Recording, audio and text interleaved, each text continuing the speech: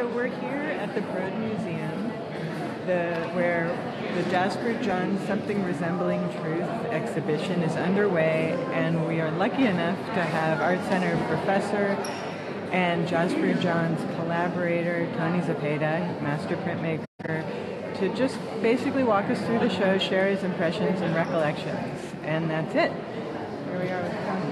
Hi. So, why don't we just start with... Walk around? Yeah.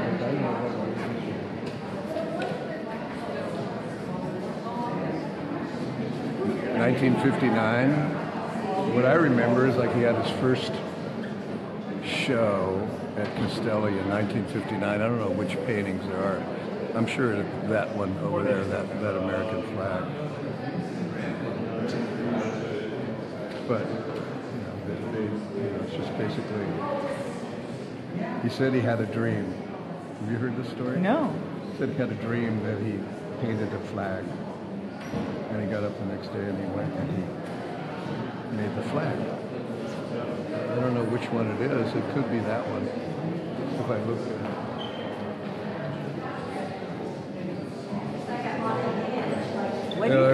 What I remember him saying in an interview was that they use rotten materials, like newsprint and bed sheet, and I don't know which one. I mean, he's done so many. I think he's done like maybe 75 flags, something more like it from what I was reading yesterday.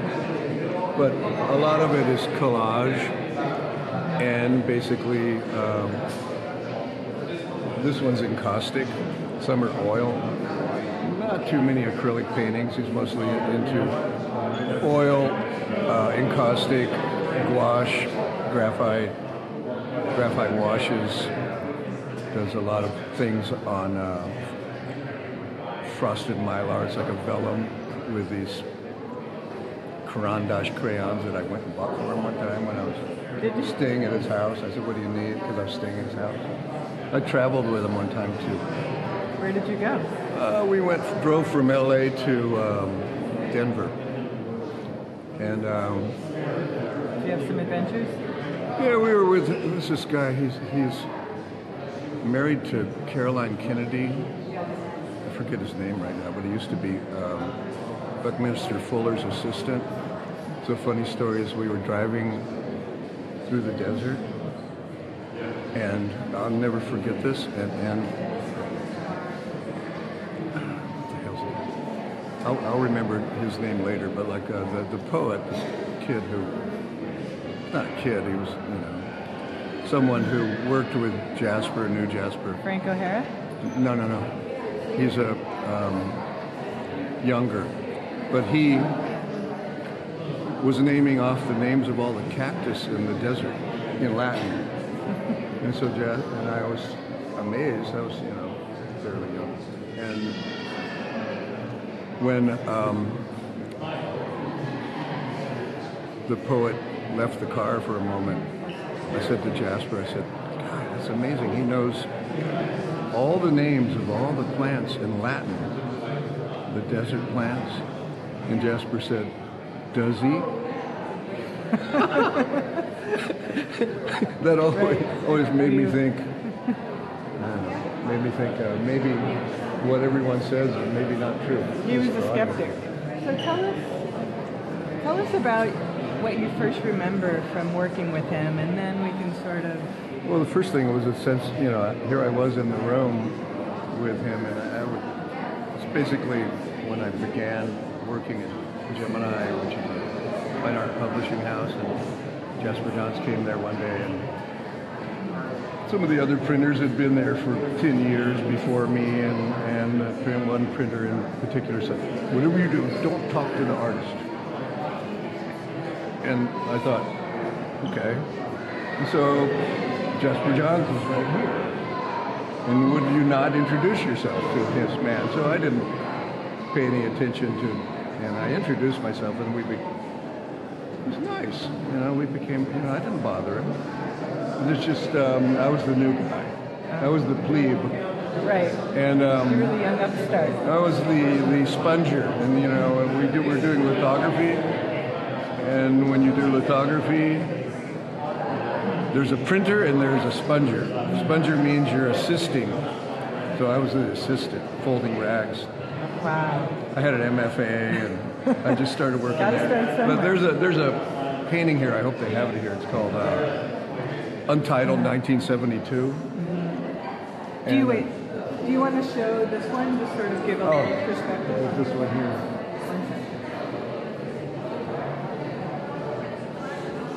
I always like seeing these paintings that have the faucet and the basket and the raisins and the stick and the ornate lumen print. Because I stayed at Jasper's house one time and took a bath in that bathtub. And so it's kind of, every time I see that, I remember, I'm thinking, I'm sitting in Jasper John's bathtub. It's weird. It's more than just a stone. Yeah, and I always thought, why is that print up above the bathtub? It's going to get moldy. You know, when we were in, when he lived in Stony Point, we had a little tiny studio that was a 20-foot square. Yeah. Which you would think, that he would just build another floor because he certainly could afford it. But that was his thing, was remaining humble. Well, I got a really beautiful garden outside of that structure. Big fire doors that would come up, so it was all garden. Right. And upstream. It was gorgeous. Stony Point. I don't know if it's changed. I think it's changed now. But like, you know, here's like where he oil over collage, but you see how all that oil, apparently he doesn't care, you know, but the oil eats the paper if you don't coat it. But that's a Jasper Johns where the oil is eating the paper, but I'm sure it's... He liked showing the process. Was that part of his thing? Yeah. I mean, basically, what I learned was that, you know, he took a well-known object. You don't have to worry about the subject matter. That is the subject matter. And the way he makes it his are those strokes. Yeah. That's the painting. And the subject matter is just a common object that everybody sees. Like a coat hanger. Right. Yeah. Well, let's go see. I think there are a few coat hangers.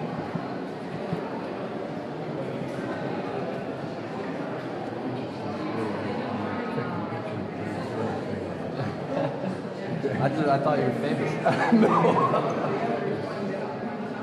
And this one is one of my favorites.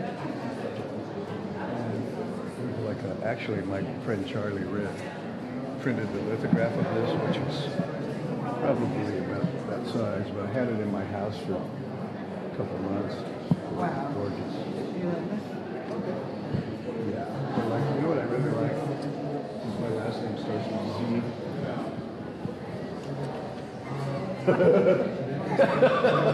But basically, you know, these are all done with stencils and collage, and then encaustic, and you know, basically nobody did encaustic since Egypt. You know, on a sarcophagi in Jasper.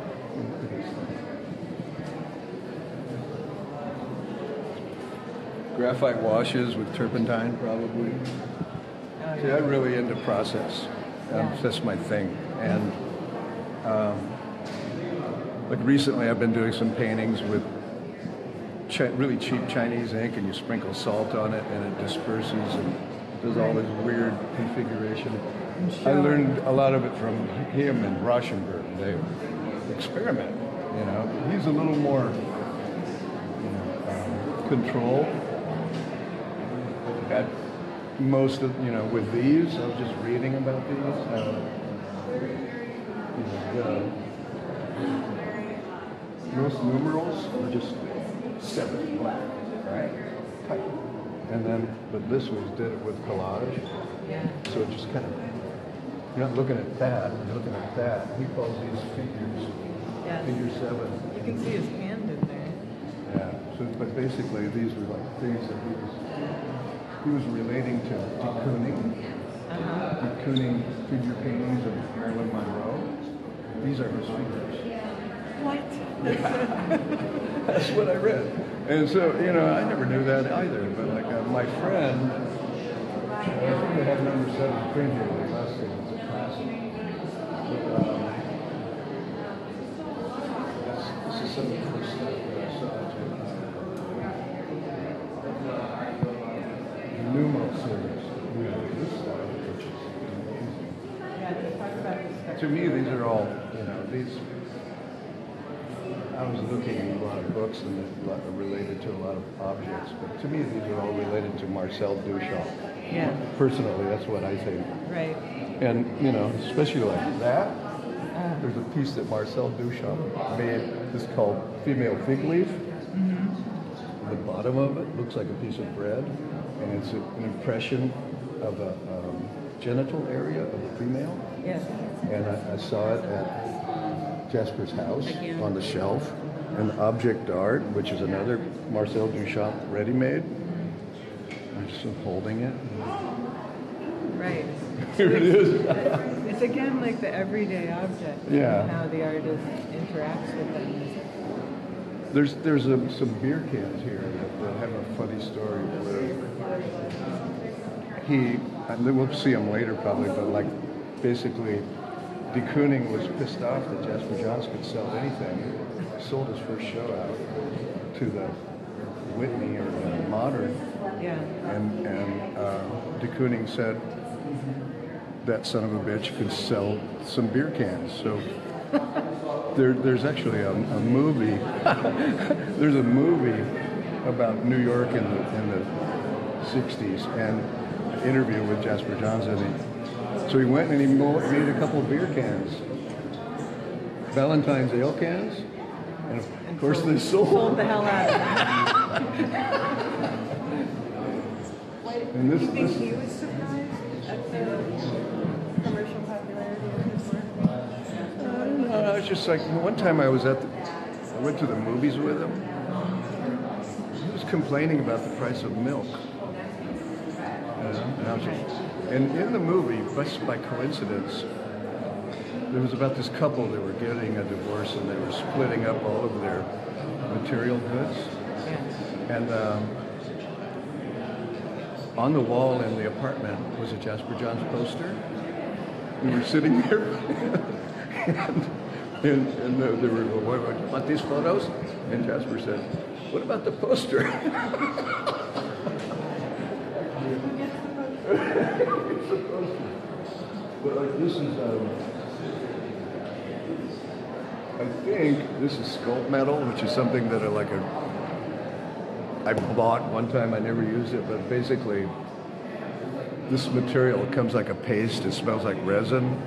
It's basically aluminum powder mixed with the resin. Really smelly. But this is kind of an offshoot of encaustic.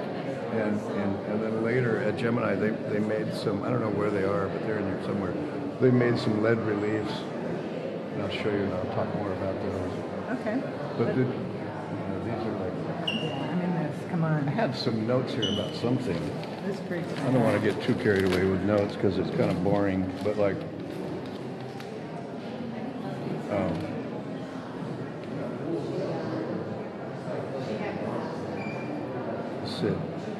It integrated the figure into its surroundings and presented it as a distinctly formed shape independent of its ground. We talked about these. Oh, yeah.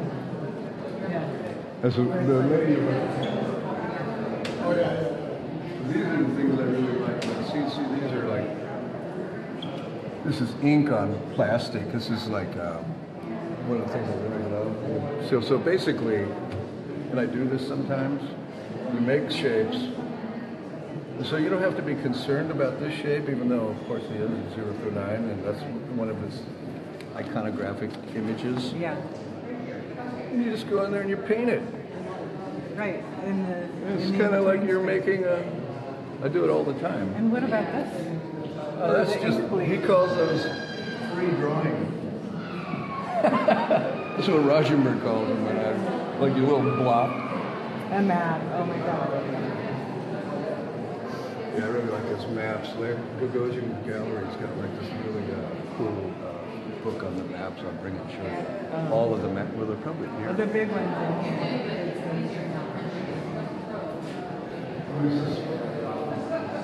Always amused me, like critics and I don't know much about critics. I just know that seems like they're like my dentist. He's a frustrated artist. You know what I mean? Right. He wants to be an artist. My dentist. We live in Los Angeles. Yeah. Hi.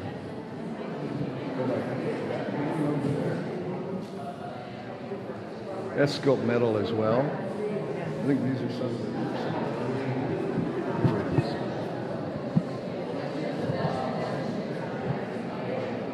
I've never seen these. Yeah. What do you think? Aren't they lovely? Yeah. Those are collages. I thought they were. That's another one of the sculpt metal pieces that I think he did it at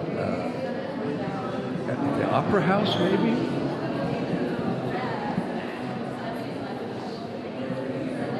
The State Theater at Lincoln Center. So this was a commission by them. Interesting. But It feels a little less. these are more recent that they just had at Gagosian in Beverly Hills. Like last year, 2 years ago. So we maybe? went back to the numbers. It always goes back to different things, and sometimes I wonder, who am I to question it? But like, there have been times when I have thought, whatever, and then a year later I go, oh, now I get it. Like the flagstone motif, which is probably in another one. Well, so what do you think about the target? I actually like the ones with the faces. There's like the early ones that he did that has a box where there's sculpture, several pieces. There's like a hand and a face and a penis and a male nipple and a heel, and then there's a bone which is supposed to suggest female genitalia or something. I don't know, it didn't look like female genitalia to me, but it was rejected because it had a penis in it. Huh. And they wanted him to close it, and he wouldn't do that, so nobody bought it for a long time, and now 59. Wow, okay. I mean, he sold one of those flag paintings for $900 in 1959. Wow, and then everything changed. And the museum bought it, Museum of Modern Art. And Philip Johnson, the architect. Yeah. Who, He's a big one boy. time he came to the shop, Philip Johnson, Yeah. towering vibration from and he had a beautiful suede coat on, and I was mixing some ink, and I went ink all over his suede jacket. I just felt like such an idiot. First time I saw that painting was at Marcia Weissman's house. I think that's the one she owned.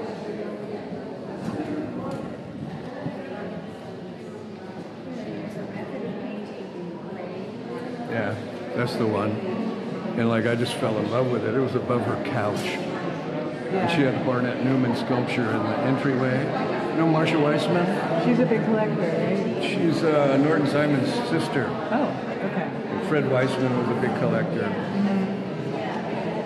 My ex-girlfriend worked for them, so I had access. Wow. So you go to the house, and so when I'm young and walk into some. Very seldom do I walk into someone's house who owns a Jasper Johns map above the couch. This one. This one. Right. And as I'm sitting on the couch and touching it, I'm thinking, shit. I love the maps. I just love the whole idea.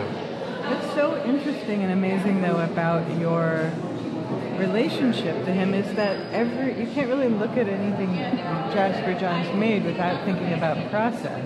Yeah. And you were really a part of his process. I was like a part of the printers at ULE or Gemini. You're kind of you assist the artist, no matter who you're working with. And some are more inventive than others. Yeah. Like him. Right. When he comes, it's like, I was working, a Japanese friend of mine who came to Gemini. He had worked at Tamarind, which was a training school for lithography. I tried to get in there, and they didn't have room for a year, and then I got a job at Gemini. And so I was happy that I could say I already have a job. Right. But I probably could have learned from Tamarind. Yeah. But my Japanese friend showed up, and then I was working with Jasper Johns on a weekend doing some small numerals, prints, and I called my friend Yasutoshi Ishibashi, who's a really good lithography printer. He lives in Tokyo. I said, Yashi, you want to come and work with Jasper Johns today? Quit kidding, Tony. I said, no, really, come on. Because I knew he wouldn't have another chance. It blew his mind, you know. It's like, so these are bronze. These are recent. But the guy's 80 something.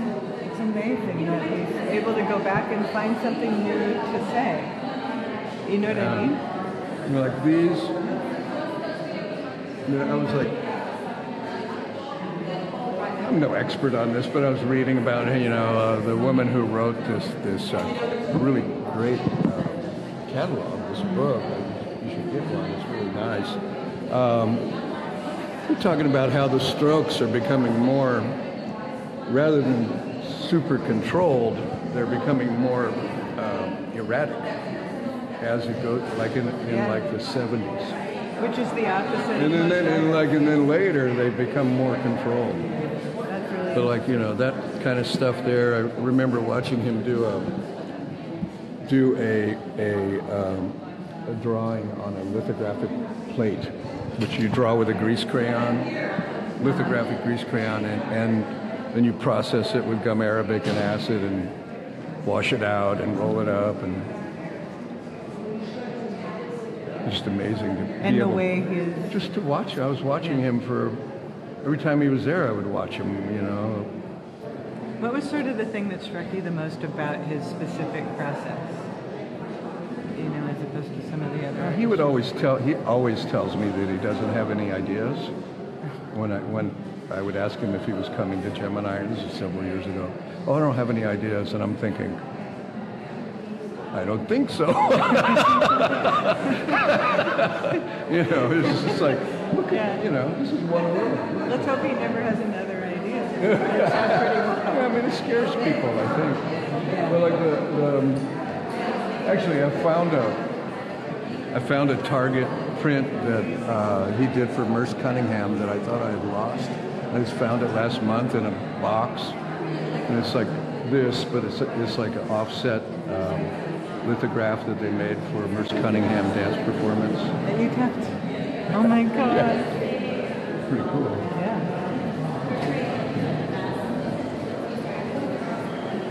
You can always walk. So here's the print. I was reading about this one. He threw away a lot of his art, and because he wanted to renew. What was it he said? He wanted to start fresh. Right. So that's one of the things that remains from early days. A lot. There's another painting around here. That painting there? Geffen bought that painting for $34 million, and about 4 or 5 years ago, it sold for $85.3 million. So Geffen already turned it around and sold it? To another hedge fund guy, somebody. Wow. See, there's the Blackstone images. That's a fairly new painting. Oh, come here, look at this one. This is cool.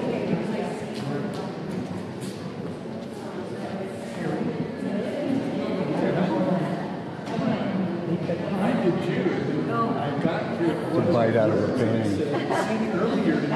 It's wax.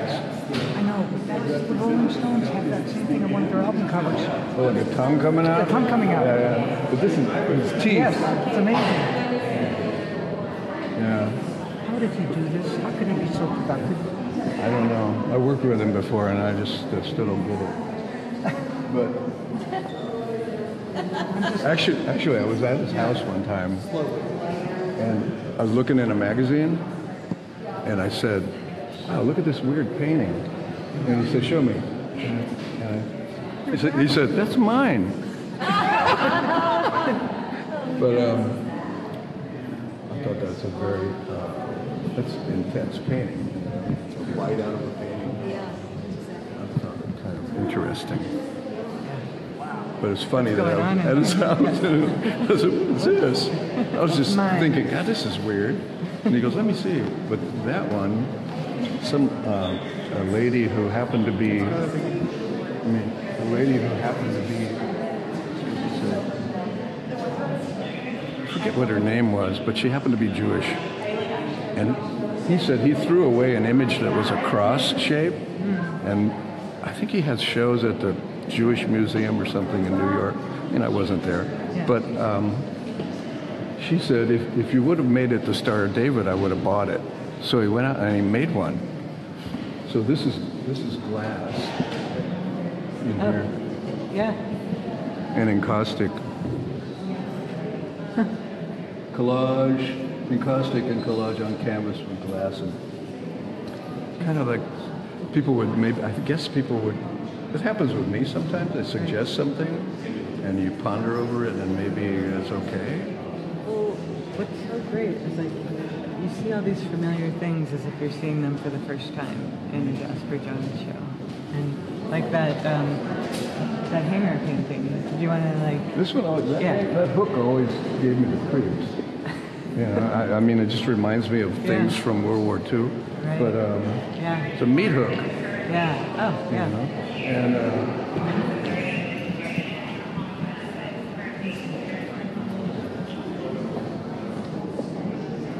it doesn't look like a coat hanger.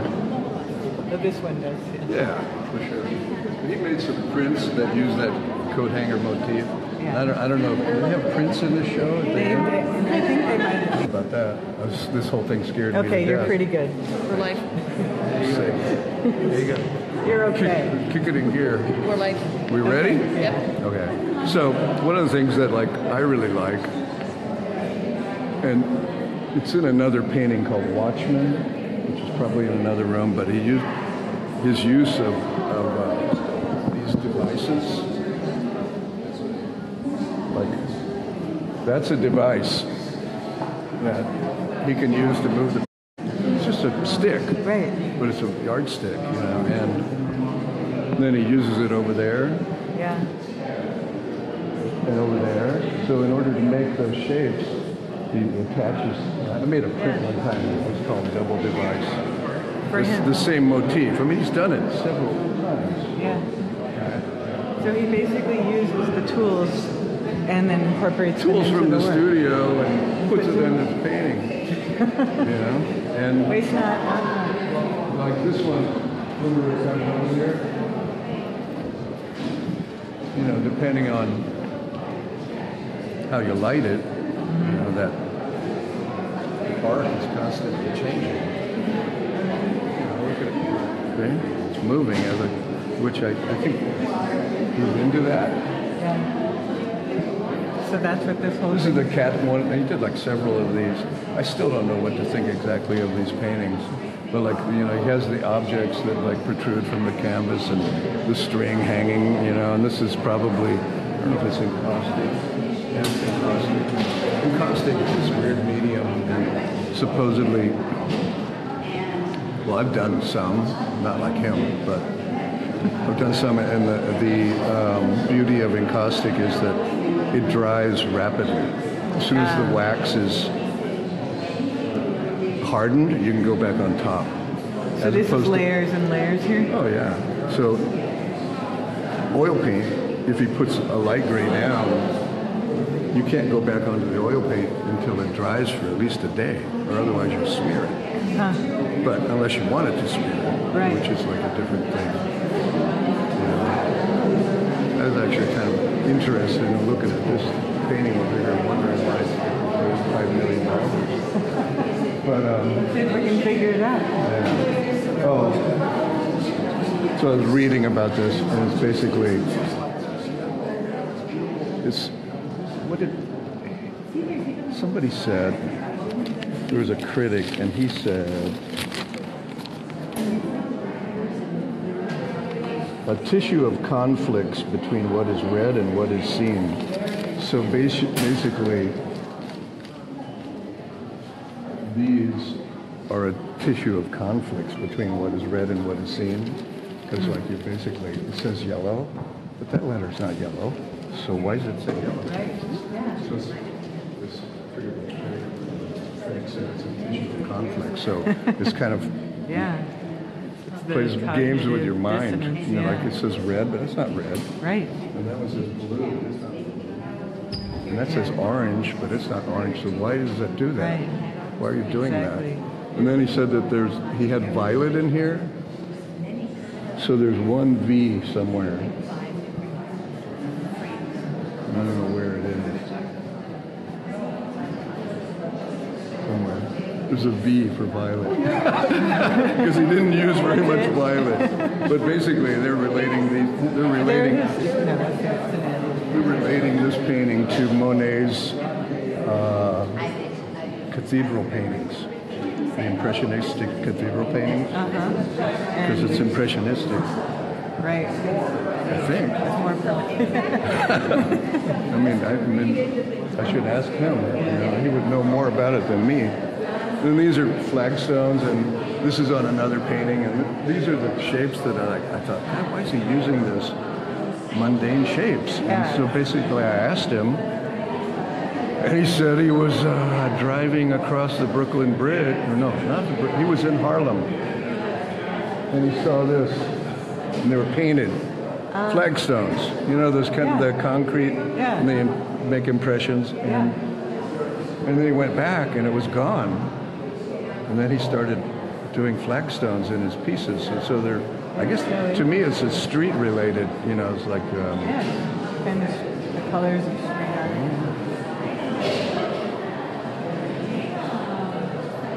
What do you think this is? Sort of. I think that's kind of like this is 2006, so it looks like it's the string motif is a precursor to the catenary painting. And then this one is got a thermometer in it.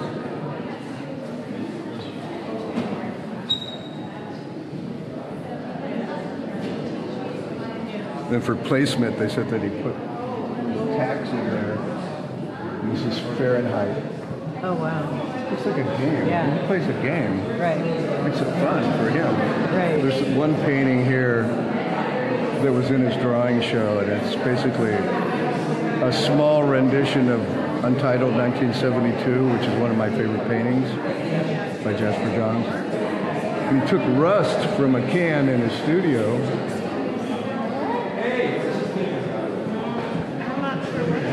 Talk about Jasper Johns. Terrific. This is my friend Jacob Samuel, Hi, nice to meet you. Hi. master printer, Wow. master blaster. That's me. I was just thinking how much I wanted to speak with you about this exhibition. I'm seeing it today, I'm going to see it tomorrow. Real good. People from Art Center. Good timing. Yo. You enjoying it? Oh, love it. You like Jasper Johns? Yeah, particularly this show. The particularly shows. certain works, particularly drawings. The drawings at the end. Well, I know I came through that room there, that large. About time. Your wife here? Engrossed in some work.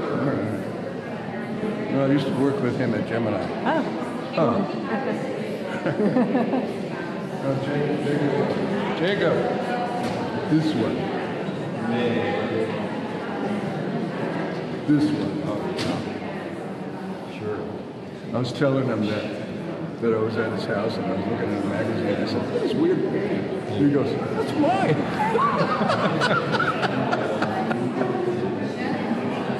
That's real.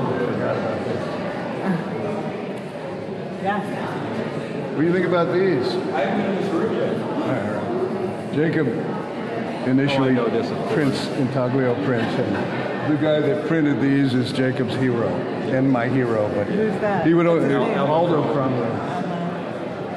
So, like, if you want to make really cool etchings, This is where where you start. This is a This is just to keep Like everybody clinic. keeps everybody humble. This guy worked with Picasso only. right. Yeah, he did 750 prints for Picasso. Wow. So Jacob what makes Samuel. his work so special? Well, flawless technique, and he invented just tons of. I'll tell you what makes his work special, if you don't mind my saying. Please do. The same thing that makes this guy special is he'll go to any lengths to get it right. And Chromalink, I mean, the aquatins, I mean, all these different, I mean, like, you know, he always left the plate in the aquatin box all night. You know, I mean, just, you know, I'll tell you something else special. You probably dig this. Right. Is that he didn't do stepped aquatins. So when you have a gray, you know, like every one, you can take out, clean the plate, repaint the whole thing out, Crazy, and do man. another one. Yeah. Okay, aquatint, Yeah. etching. You got this box full of powder Yeah. with a fan. You put the plate in there, the dust falls on it. Then you process it. So if I want that, I process all that. But what he does, this guy, is he still alive? No, he's dead. Yeah, he died in 2006. What he does is he'll process it and then he aquatints it again, which is something most So people don't extreme. do. It's like Really? it's beyond extreme. Because it's so labor Labor intensive. Yeah, intensive. but he just did a print with who was that guy? Jonas Wood. Jonas Wood with 12. How many layers? It's like 8. Only 8. But I did it Eight. the same way. It's a tribute to Chromalink because I made So the you're all plate the same way. obsessive. Yeah, Yes. yeah. Yeah. Crazy. No, like I was just arguing with one of my TAs about a photo plate because he messed it up and we're in a beef right now. Because I was standing there looking and he burned it. He wasted it. And I said, you wasted it. And he said, oh, we can fix it. And I said, no, you can't. So we got into like, you know, and it was like, what can I say? I reduced a student to tears last week. What happened? Well, I can tell you it had to do with aquatint. I said, remember, you know, after you take it out of the water bath, you have to air dry it because if you blot it, you're going to disrupt the rosin grains, you know. So I walked into the acid room and she was blotting it, and I screamed. She started crying. I was like, I'm so sorry. See, we're like you etching and lithography, and I'm sure casting bronze will make you nuts. It's only for certain. You have to be an obsessive. Obsessive. Will make you. So Anyway. you two met at Gemini. Before Gemini. Yeah. Yeah. And then I got him in there, and then he worked for Sam Francis for years and years, and then 14 he years. opened his own Wow. shop, jacobsamuel.com. You still have that shop? No. He's retired now. I teach at UCLA. He just had a I big see. show at the Hammer, and That's great. I want to buy one of these. Yeah, heck yes. I'd like it like this. Yeah. Not in that. See, like this is a Guys, book. like, Anyway, you do this tour. This is. I'll catch up. You know, I'm trying to like. I've been afraid of this whole thing for No, a you're month. great. Yeah. So anyway, so like this is a book he did with Samuel Beckett. Did I tell you this story? Let's hear it. Where, like I said to him, you know, he was doing this while we were working on some other thing, and I said, so, what's Samuel Beckett like? Because he's kind of one of my heroes. yeah. And I said, well, what does he talk about? And he says, talks about the racetrack, and that's it. Perfect. And these are fizzles, which basically are like things that he never published. And then Jasper Johns made images relating to the fizzles poems. Have you read all the text? Huh? Have you read all the text? No, I didn't read it ever. Have you read it? We just look at pictures. I just look at the Oh, pictures. I well, My wife's literary. She'll. we've also got French and French. But anyway, yeah, so I'd like to own like some of these pages, but like, see like this kind of stuff here, where it's lighter. He probably sanded that to make it lighter, and then he went back and did another aquatint and got that. This is Sugar Lift. That's like, I don't know how he got lighter in here. What do you think? He sanded it a little bit? Maybe a little. I think that's sanding actually. Yeah, this is like body cast from Untitled from 1972, and then that flagstone imagery.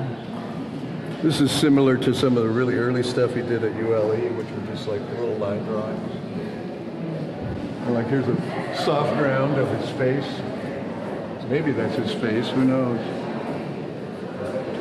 Sugar lift, photogravure, which is like basically a 2-day process. Soft ground, burnishing, scraping, sugar lift, color, aqua tint. Wow. But these came out, I forget what they were. How much were these, like 12 grand when they came out? Not even. Not even. It's like 12 grand when it was released. I don't know what it is now. A lot. But this set is pristine. Look at it. I love it. Me too. Look how great this is here, man. It's weird that you're here the same day I am. Huh? Makes sense. Serendipity. I was thinking about you the entire time. So anyway, I did a print like that once. So I don't, and that's like that stuff that's related to Hart Crane, the poet, Oh yeah. who was kind of like, Really depressed. he was like really into Whitman. I was reading about Hart Crane and how his mother was manic depressive and like kind of kept him Yeah. secluded, and I haven't read much of Hart Crane. So he had a real relationship with writers, which was interesting. But Yeah. this, I saw this in a show at Castellium, New York, and there were all of these crosshatch paintings with the modified flagstones. Oh yeah. This show was amazing.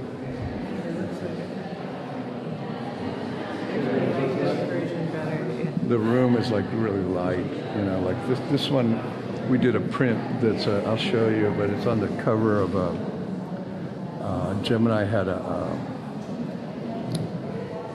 don't know what, 35 years, 40 years at the Smithsonian, and this print is on the cover, and I helped work on it.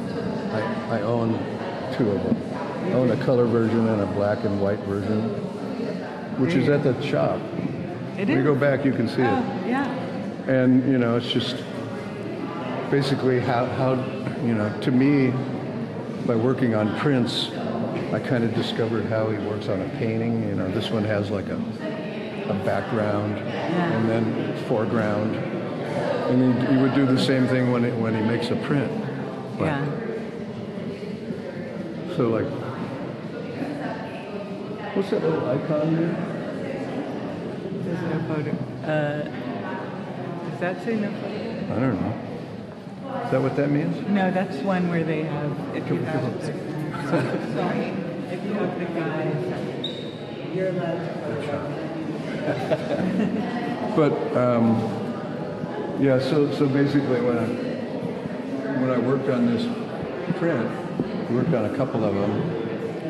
So we had like a background color and then foreground color, which would maybe be the lettering and the blue coming down here, and then we got the device shape again coming in, kind of recurring imagery, and the lettering, from the tissue or the whatever, so like this will be on the yellow, and like when you read it, it messes with your head, because it's, maybe they have a color print here if But we're this lucky. is kind of the version of reality you believe. Something, I don't know. It's just, and then like I like the fact that like quite often see this here? That's a stamp from the female fig leaf by Duchamp that he has on the shelf. Incredible. That I was at his house one time and I'm holding it and I go, is this real? He goes, yeah, of course. And he had the object art on this little shelf and a lead plug for the sink that Duchamp made with ball bearings and lead. And I'm going, oh. And you're holding it, you know what I mean? Cool. But that's a stamp, and that relates to the bread. Oh yeah. Okay? Bread, yeah. Which is weird. But it does, I think. Yeah. And, then, poetry. This is screen printing on canvas, which is like, you know, he kind of dragged me into that because, you know, I'm assuming, I don't know what year. What year you think Rauschenberg and him were like around, hanging around together? 56, 60, 80, 20 years, 10 years, something. But anyway, so Rauschenberg used a lot of silkscreen on his paintings, and like I'm sure it influenced Jasper. Stuff was probably around upstairs. I don't know where their studios were. You know, here's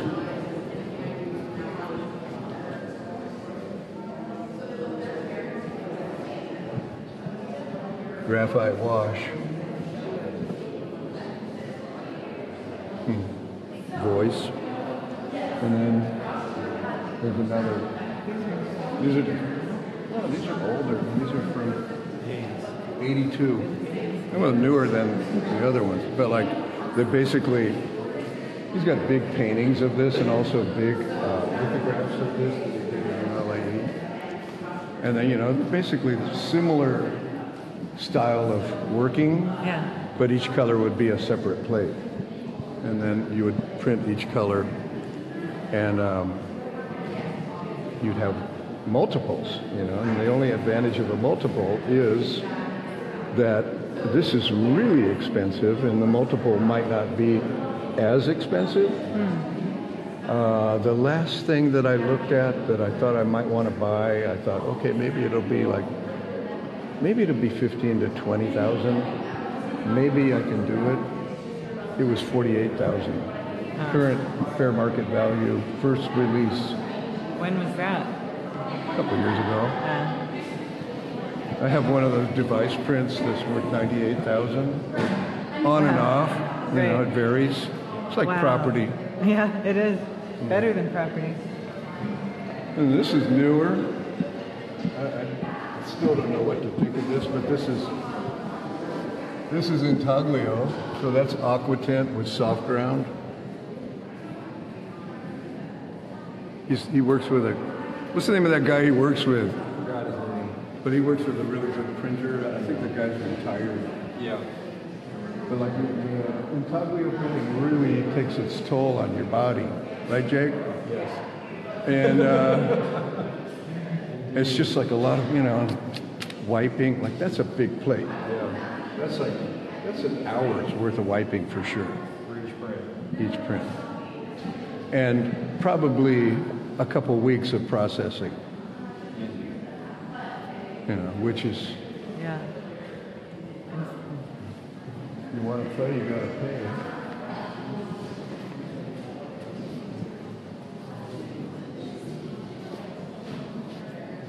But basically, there's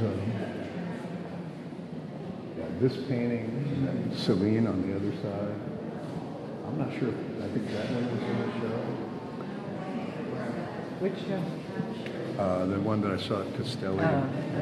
And like that, I saw the sketch in his notebook one day at his house. And then 10 years later, he made the painting, That's you know, which is there. And I think it's called Dancers on a Plane. How are we doing? What's going on? someone commented saying they love the stories you're telling. Really? Yeah. I mean, I love it. So this is a really early piece of.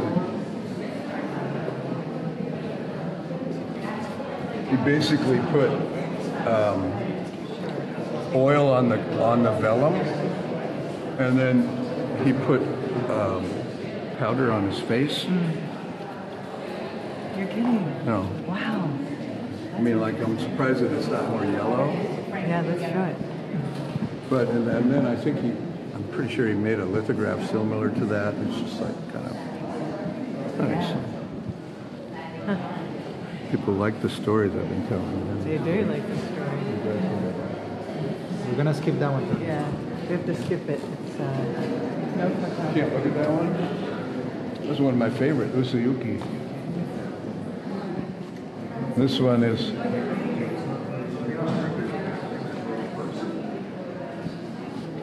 watercolor, really nice. Between the Clock and the Bed, which is basically,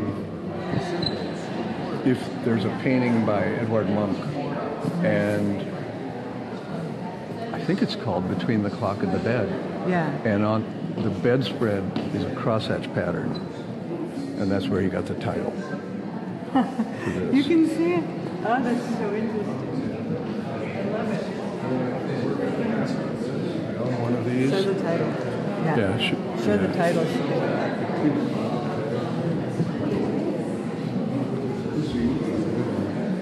I love this. It's so bold.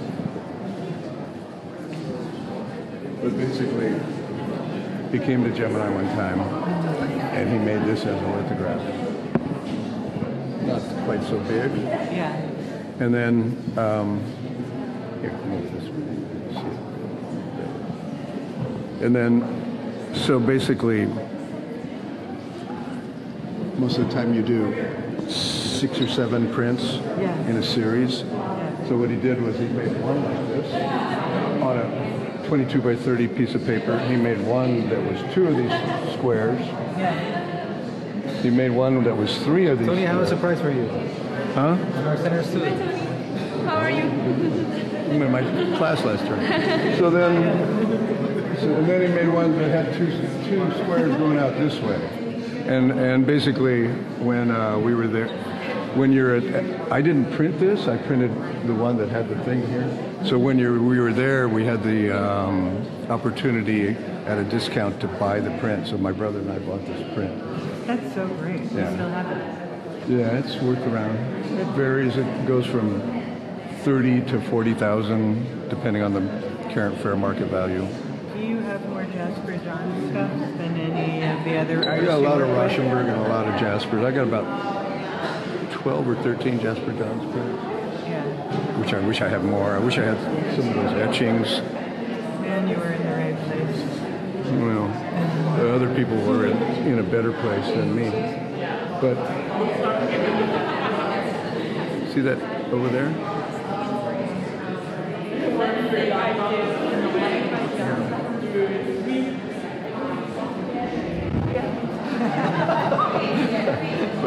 But basically, you know, this one, that one, if you saw them all in the same room, I mean, it's such a big deal. And then he, This one? On this wall? Far wall. Okay, thank you. that's the painting that was on the poster in the movie.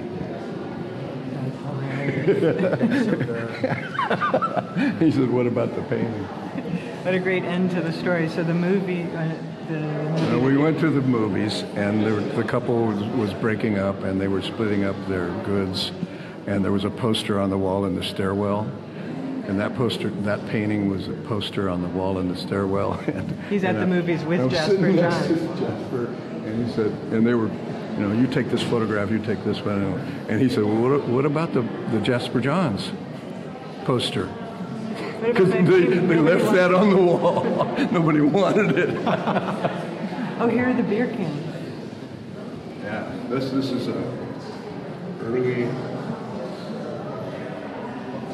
Yeah, it's a lithograph done at ULA. This one is like really expensive.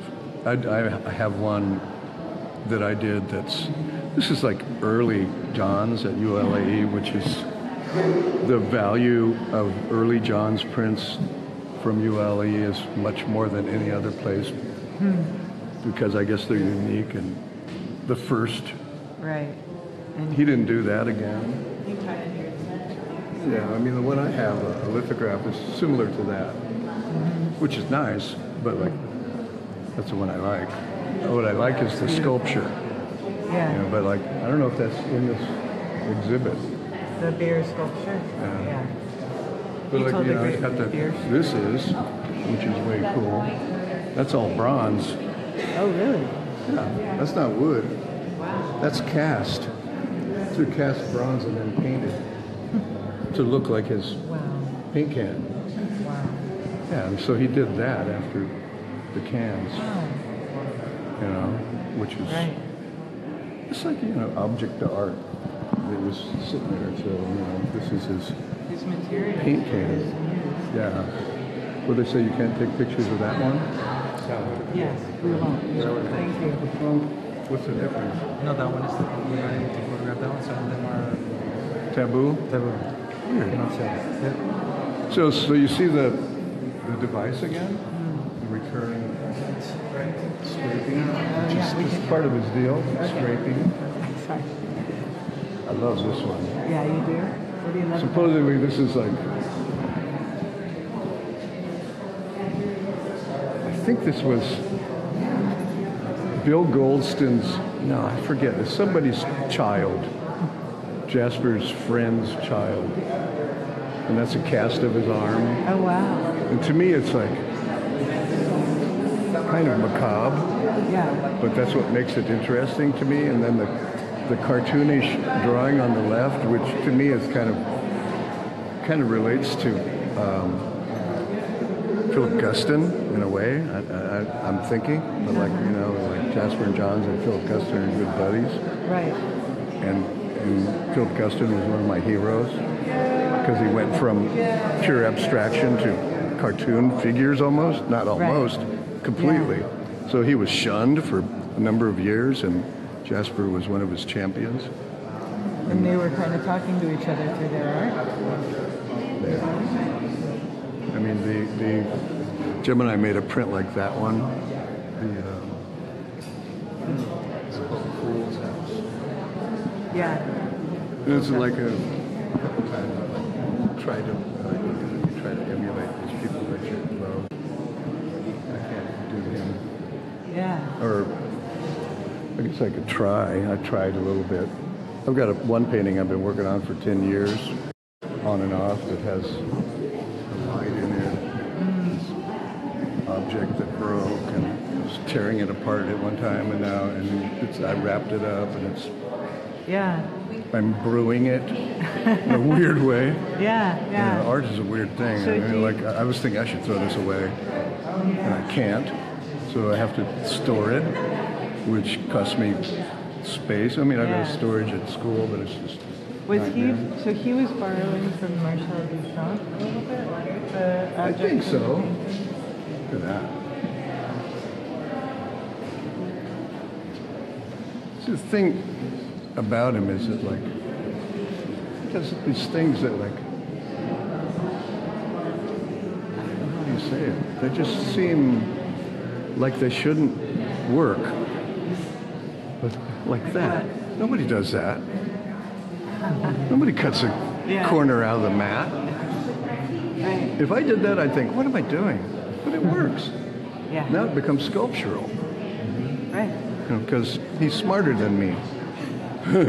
Or the neon light too. Yeah, I always wanted to do a neon, and that's definitely influenced Bruce Nauman, who's like Mr. Neon, you know. Here's another one of those. See that?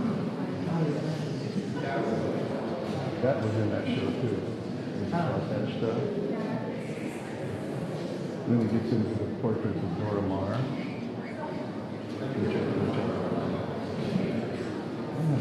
If it was just a painting, I'm assuming it was just a painting. He always had like a lot of copies of other people's work around. And like, and this is Dora Maar's, Picasso's mistress. There's that bathtub again. Yeah. With the bathtub. with the George Orr ceramics. With the face of someone. Why do you think he kept putting the bathtub in? I don't get him, he probably liked that bathtub. I liked it. It was a window to the forest. Oh, very really? relaxing place. Yeah. Yeah. This was at his place in Connecticut. Yeah, all these definitely done in Connecticut. This one, I don't know, but he had a tiny studio. It would take up the whole wall. And then there's the child's arm, and like I don't know who belonged to the other arms, but like it might be John Cage, I know. And if they have the painting here that I'm thinking about, it has like a cast from Barbara Rose part of her butt, I heard, and like somebody's hand, and like all this, you know. And then you have like that Picasso motif of the scarf hanging. Oh, I mean, it's in a lot of his pieces. did you like Picasso? Was Picasso an influence of his? Yeah, Yeah, A lot. I saw it, yeah. I mean, especially later, Yeah. like that. You know, this one is a, I think he said that he saw something national Geographic about disassociation. I don't know, where like, you know, like the face and the nose and the mouth are, you know, not where they should be. Huh. And, you know, that one, I know he was in Japan when he made that painting. And this is one of my favorite paintings.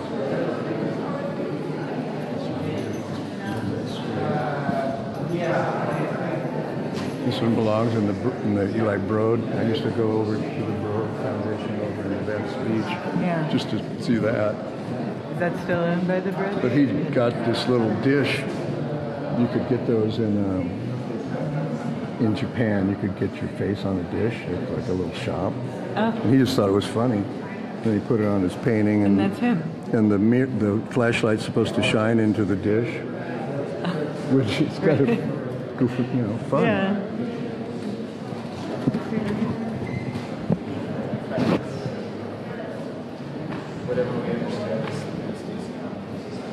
And then you get to the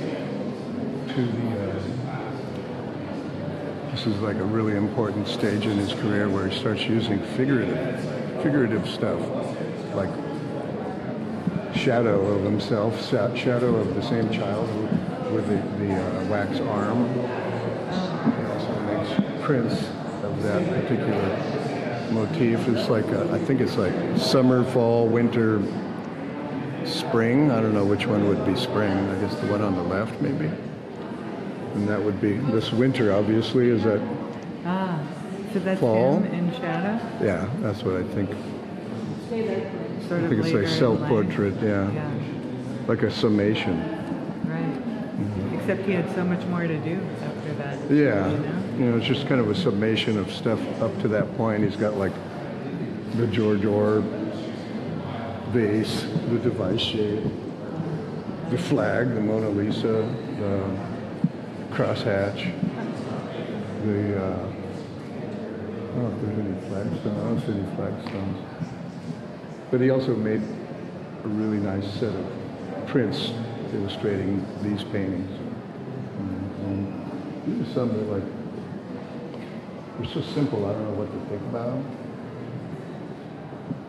So I hold my judgment, because later it will come back and sting me.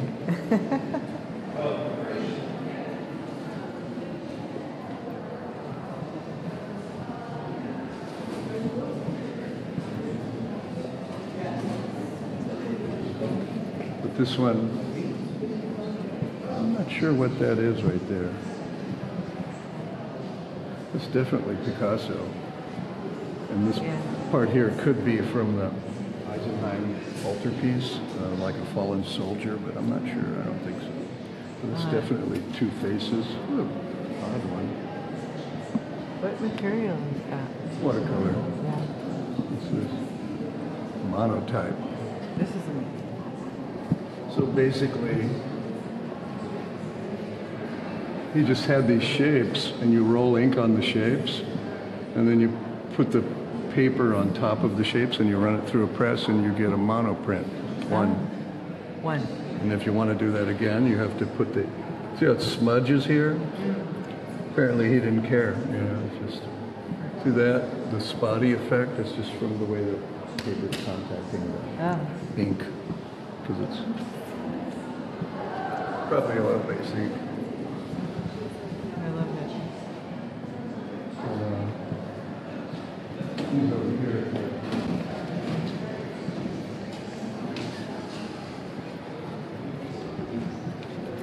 I know he did lithographs of this. And so you have that shape again and again. And then, you know, this image, Yes. where you know, if you look at it one way, it's a young woman, and if you look at it another way, it's a rich old woman. The old woman's nose, Oh yeah. young woman's eye. Yeah, that's wild. But it's like, you know, it's kind of an optical illusion thing. Oh, this figure here is a fallen soldier from the Eisenheim altarpiece. You need us to go. Yeah, just remember the 2-foot distance. And like basically, maybe it's in there. But like I don't know if I see that painting. This is another etching, which is kind of easier for me to talk about etchings. Yeah, sure. I can go on and on and on and on. But basically, you know, he's got, I don't know how to see it. It looks like it's cut here. No, that's one shape for sure. It's either 4 or 5 shapes. And so,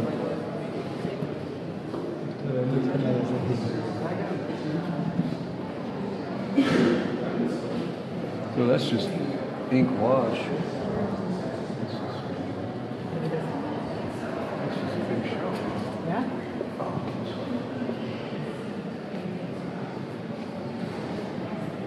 This is one of my Oh. favorite paintings, and because I think it's called Green Angel, but he won't tell anyone what the subject matter is from.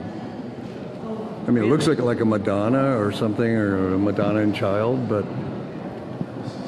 he won't tell anyone. And it's got the Picasso eye and the nose and the mouth, you know, from Picasso influence. I think it's, and there's another gray one, but I saw that show in New York, and I have the poster. It's just like, he mixed sand with the wax to get it to have that grainy effect. Oh yeah.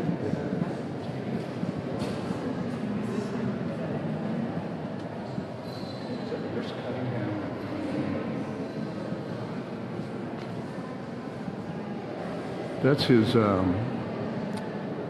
think that's his father up there on the right. I remember he pointed it out to me one time. I'm doing okay. Are you okay?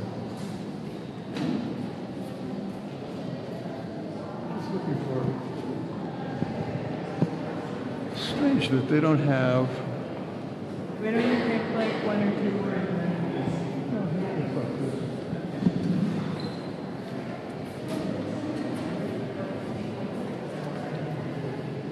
This is one, the print, they called it, I don't know if they called the print Tar Baby or something, but this looks like a collage. And they don't have the print here, but this is like some new work that I kind of like this one. Yeah. You know, it's just like, to me, is this more interesting than these catenary paintings. Yeah. And then this one, which is another summation. So it's got the Green Angel. It's got imagery, you know, like words, blue from like Periscope painting. It's got the fallen soldier from the Eisenheim altarpiece. It's got the blueprint of his parents' house in North Carolina. Oh, wow.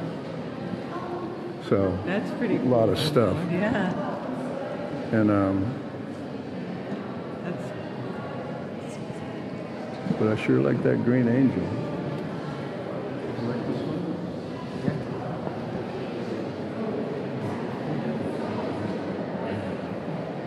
The way the eyes bounce around on that one. oh yeah. I don't know if I've seen that one. Cartoony, but like kind of not creepy. With the drippy stuff going on. I Well, don't know. What final else? room over Final here. room over here. Unless there's something.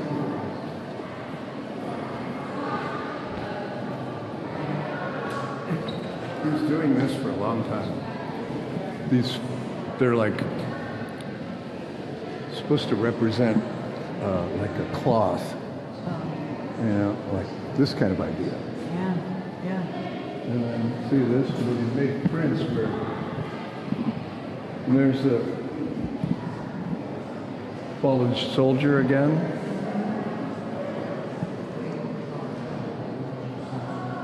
So there's like a lot of these motifs that are keep recurring. You know, he's got like the harlequin pattern. Yeah. Got the harlequin pattern. Constellation. The hanging cloth. Uh-huh.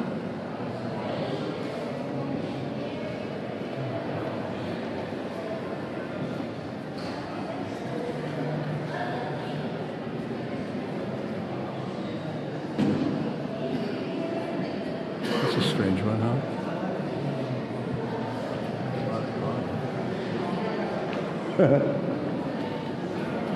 Get very weird. Yeah. And this one, this is kind of his most recent stuff, and it's called Regrets.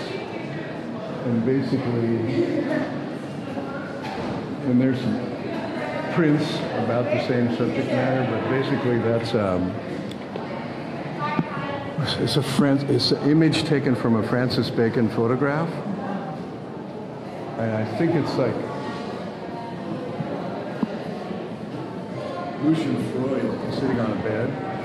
That's Lucian Freud Yeah. sitting on a bed. There's a face in the middle, too. And this is like a skull. And then I don't know exactly what that shape, it looks like a breastplate. And here's an intaglio, the same thing. These are like some of his more recent things. And he did like, I don't know, 15 or 20 versions of that, you know, with spit bite and acid tint. This one I've never seen before. I like that one. This one.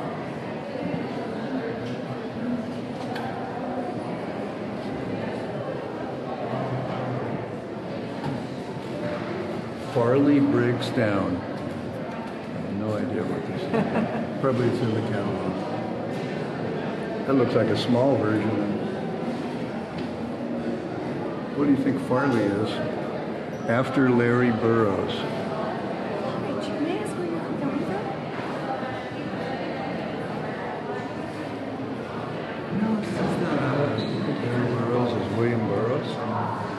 They wouldn't call it William Larry, would they? Nah. Well, when did he die? I don't know. I gotta check that one out. But basically, this is a big aqua tent with scraping and burnishing and stop out. A lot of work. Crazy amount of work There's all those gradations. to create those tones. Yeah. And the thing that's amazing is he's willing to do that. Nowadays with like, I've talked to him about certain photo processes. He says, before I even finish the sentence, he says, I'm old-fashioned. He doesn't want to do it. Right. He doesn't even want to talk about it. He wants a certain texture of reality. He's like got some way, one way he works, and that's good enough. Take 25 remarks. No, this is catenary. I don't know. It's like looks like it's got images from like there's a painting called Dutch Wives. I don't know if it's been in the, I don't think it's in this show. But like there's this. To me, those dripping patterns are always pretty phallic. Oh, yeah. And got the harlequin shapes again, and shadow of the string, Yeah. and the coming out of the canvas with the pieces of wood, so that basically throwing you back a bit. I don't know. To me, these are more like kind of like soft Monet, Yeah. but gray. Right. Yeah. I don't know. And there's the flagstones again, which is, I think, more recent. Looks, it's got flagstones with cross-hatching inside.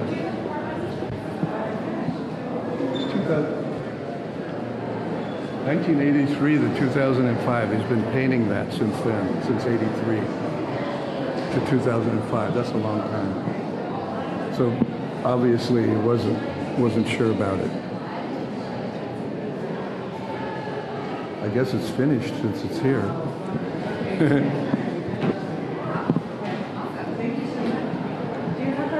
She did, so. I don't have any on me. All right. So, We're good. Well, do we one need to final. go back and look at something? I think we're good. How just seeing all this stuff, does it bring up any final memories or feelings or thoughts about? I wrote him a letter a few years ago and telling him I was going to come and visit him, and I need to find his address and write him another letter and go visit him before we both aren't existing on the planet anymore, since Tom Nectel told me if I had a chance to go visit Jasper Johns, I would do it really quick. Yeah. Or not because he's older, but because he has a chance. Yeah. He'll talk to me. He likes letters. He doesn't like... Letters in more ways than one. No, if I call him, he won't come to the phone. Yeah. If I write him a letter, he'll say, okay, come by. Well, I'm sure seeing this kind of made you want to speed up that process. I want to go check him out. But, yeah, I'm coming back here tomorrow. I'm going to walk through this one more time and see what happens. And I'm wondering if that's my friend sitting over there. Well, thank you so much, Tony. Well, It's meant a lot to did it us. work? It really worked well. Huh? And thank you I for mean, tuning in. And do I need to do any more? No, I think we're one.